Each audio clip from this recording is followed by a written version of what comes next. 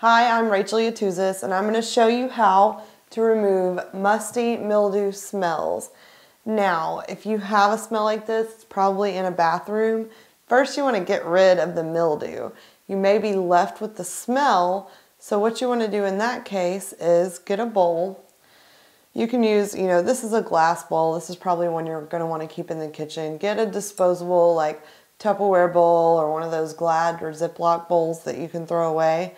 And pour vinegar in it.